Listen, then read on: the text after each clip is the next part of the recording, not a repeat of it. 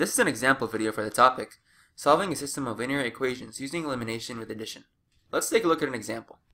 In order to completely solve the system of equations, we will need to find the value for x and y that effectively satisfies both equations given. One method that we can make use of to effectively solve the system of equations would be to eliminate one of the variables, so we can solve for the solution of the second variable.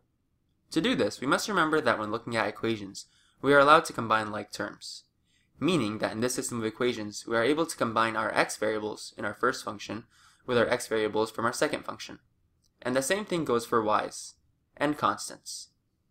By looking at the initial equation, we can see that the coefficients on the x terms are the same and they are both positive. This means that we can eliminate the x variables by subtracting the second equation from the first equation.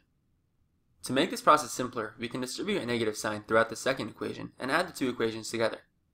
After distributing the negative sign, we are left with the two equations, 4x plus 5y equals negative 2, and negative 4x minus 3y equals negative 10.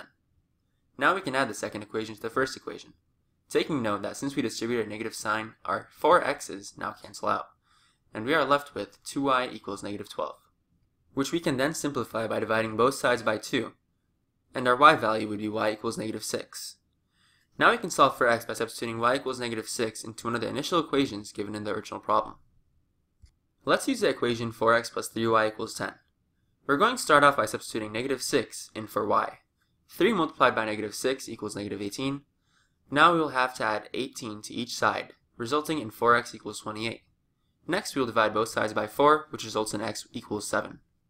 So our final solution for the system of equations is y equals negative 6 and x equals 7.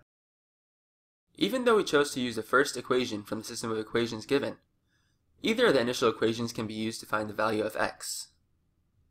If we were to substitute the y value of negative 6 into the first equation, 4x plus 5y equals negative 2, you would get the same answer of 7 for x.